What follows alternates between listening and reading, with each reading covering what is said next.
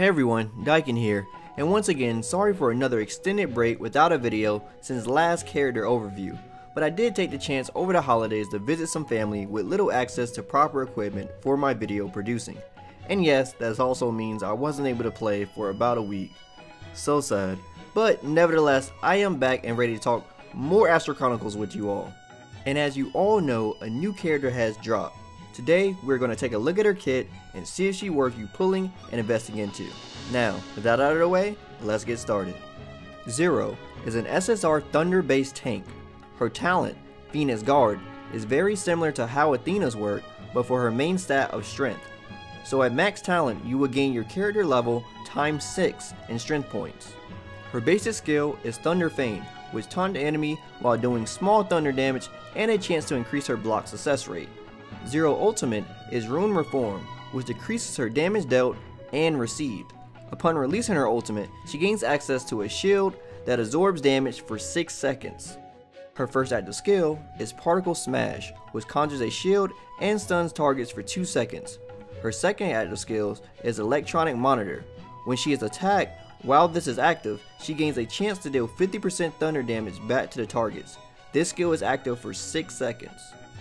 Overclock is her last active skill that allows for her successful blocks to have a chance to do large amounts of small area thunder damage. She also has access to a 1.5% HP regen every 4 seconds with a successful block through Recovery Block, and an increase in defense stats by 5% for each enemy that is close. Zero also has 30% more fire resistance while sacrificing 10% of her thunder and water resistance through machine armor. And her last passive, Light Cloak, give allies 10% more fire damage and resistance after 6 seconds of casting Electronic Monitor. So overall, how is Zero looking as a unit? To be honest, not that good. Her design choice is sort of a mixed bag for me. On one hand, I love that she doesn't fall into the context of her kit that doesn't complement each other fully. But on the other hand, she's a tank. And with that being said, I think there's a few important things that most people look for within their kits that make or break these units very easily. I think this is what my next video will be about. Her kit gimmick is successful blocks, but most of it is based off non-detailed chances. Chances to increase block, and 2 chances to do damage.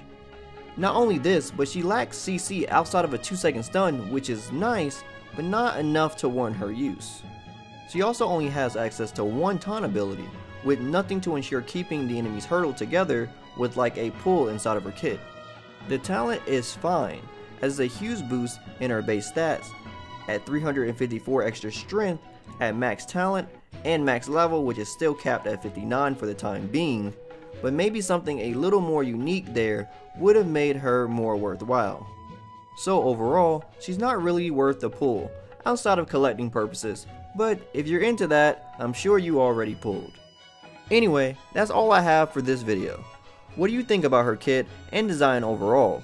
Also, I would be interested to hear everyone's opinion on what makes a tank good to you, as that will be most likely my next topic of discussion in videos to come.